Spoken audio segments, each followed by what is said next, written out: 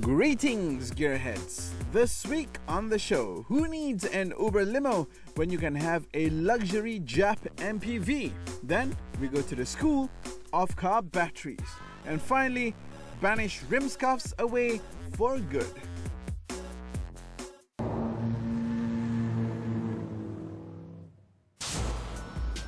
Well, second gen Toyota Alphard, but the difference is this one is officially imported by Toyota. It's a luxury people mover that is the flagship in the Toyota range, and we are going to find out if it's any good.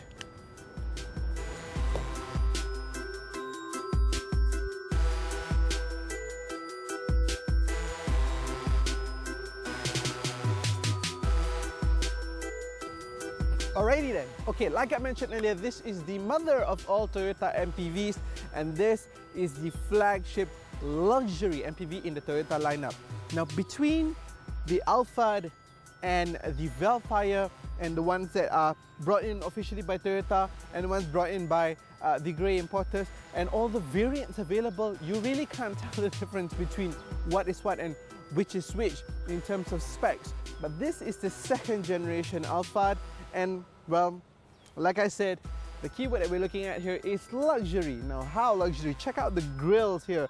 This very large train head-like grill is chrome and is accentuated with brushed metallic grey inserts inside. So it adds dimensions to the grille. Of course, the grille is flanked by a pair of self-leveling HID headlights, and they look the business end of the car very, very good indeed. Now, being the flagship MPV, this car does not hide the fact that it is a massive car. It is vast, and this is something we all already know. The design is continued from the first generation, complete with odd B-pillars, and you know, it's a very familiar design to all of us. But then, looking at an MPV, you hardly look at the outside, but more importantly, you look at what is on the inside. So let's go for a ride, shall we?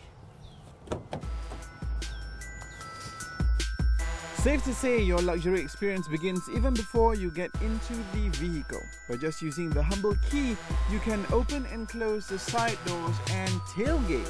Talk about convenience, eh? But onto the drive. Alright then, let's take this big mama for a spin. And I literally mean big mama because this car is huge. It's no wonder it's so popular amongst a lot of Malaysians out there. If you want to drive your family around in absolute comfort, absolute space, this is the car you want to get because it is literally absolutely large. We're going to talk about the interior and also the comfort aspects in a bit from the back seat, and I'm not going to talk about it. I want to get somebody else to talk about it. But in the meantime, we are going to be chatting about the drivability of this car itself. Again, key point is it's a massive car, so you're going to need quite a lot of grunt to actually shove this car about and to move it. Well, luckily for us, grunt is definitely there. This car comes with a 3.5 litre V6 with DVVTi and ACIS. It pushes out 275 PS and 340 Newton meters of torque. That definitely equates to a lot of ease in doing any overtaking maneuver that you could possibly want to do. This car does not leave you feeling lethargic at all, and in fact it gives you quite a nice amount of shove. Imagine 275 PS, man. I mean, even the Toyota 86, which is a sports car, have less power than that. So this car's definitely got a lot of power, and that power is put to good use because it's got a lot of mass to move forward. And then you've got the 6-speed automatic transmission with Super ECT, which ensures your drive is smooth and creamy. Yet another good thing.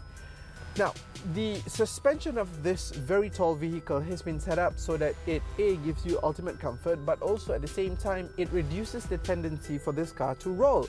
In other words, it's actually safer to drive this car as compared to a vehicle without such a similar suspension setup.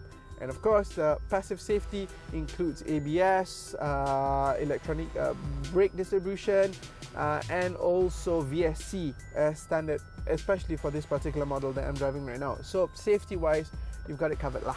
Okay. And then when you're in the pilot area here, you can see that Toyota has put in a lot of effort in ensuring this car looks premium. You've got leather, that's a given, good quality soft battery leather as well. You've got wood grain and also some metallic inserts all around, which is really good. The steering is nice to hold. However, the only gripe, and this is a major gripe that I really have to point out, is that it does not come with many buttons on the steering wheel, so you do not get your cruise control comes on a stock, but your audio control is not made available as a button on the steering wheel. So the only way you can control your volume is if you go straight to the head unit itself, the double din head unit, which is actually a pretty good one, but it's just that it's about 3 buttons away and it's 3 clicks away. It's a lot of work, and if only you had buttons here, perfect.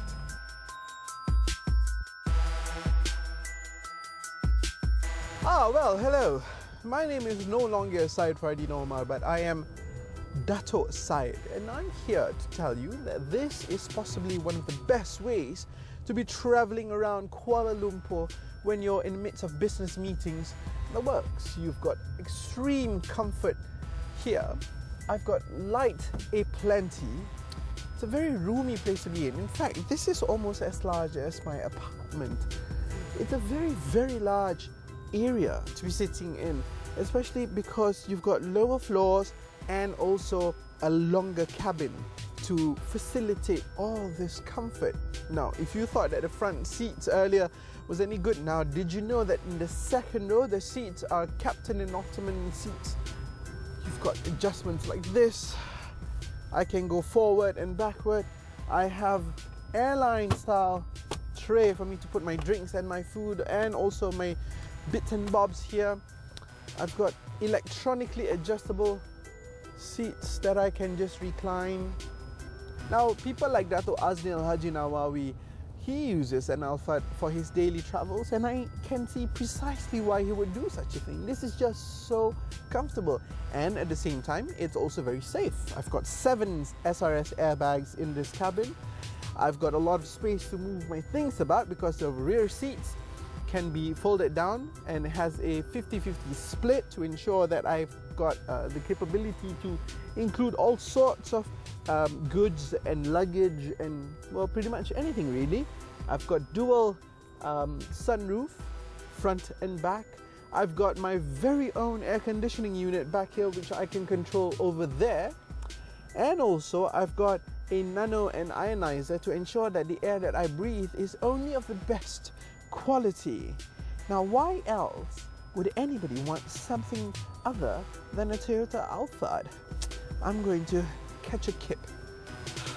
It's no surprise that our good Dato' found it a breeze to slip into a short slumber thanks to the classy room lights and great cabin ambience. The windows also come with Toyota Premium Security and solar film, keeping temps down and thieves out. How's about that, man? Rain? Not a problem. No squishiness, no hesitation, easy to drive, great to drive. Okay, so this is now what it boils down to.